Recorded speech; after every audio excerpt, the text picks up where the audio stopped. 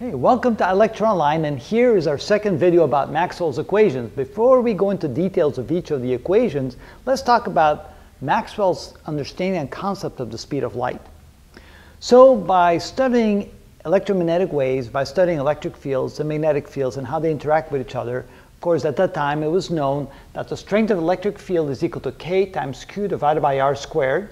And of course, K can be written as 1 over 4 pi epsilon sub naught, where epsilon sub naught is the permittivity of free space for electric fields of 8.85 times 10 to the minus 12 coulomb squared per Newton per meter squared. And so what that means is if we have some charge in space, let's say we have Q amount of charge, and you want to know what the electric field strength is at a distance r away from that charge, we use this equation right there. So the field strength as caused by the presence of a charge can be calculated using this equation.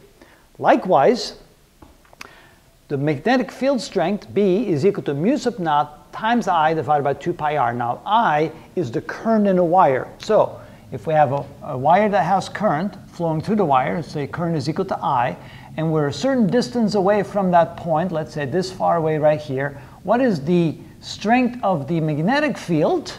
Not just the direction, just the strength of the magnetic field. Well, if you're distance r away from the wire that has the current like that, you can find the strength of the magnetic field by taking this right here. What is this? This is what we call the permeability of free space for magnetic fields, 4 pi times 10 to the minus 7 Webers per amps per meters, times the strength of the current divided by 2 pi times the distance from the wire, and that gives you the strength of the B field.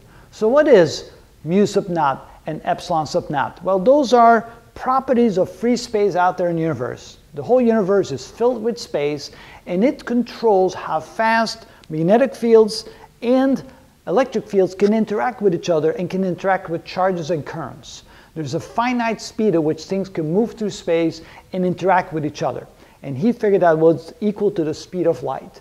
And he found out that if you took those two constants, multiplied them together, took the square root and took the inverse of it, that was exactly equal to the speed of light. The speed at which light moves through the universe is determined by these two constants that control. These are constants related to whatever fabric of space does to electric fields and magnetic fields.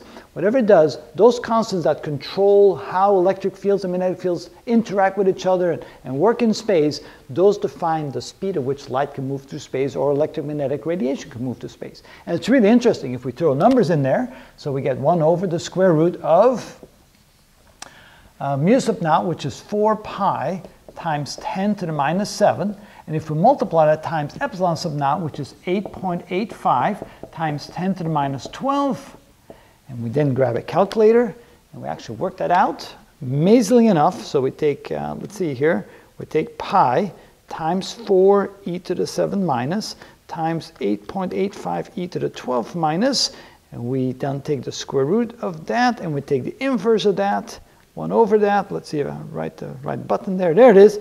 Amazingly enough, it tells us that this is exactly 2.998 times 10 to the 8 meters per second, which is right around 300,000 kilometers per second or 186,000 miles per second.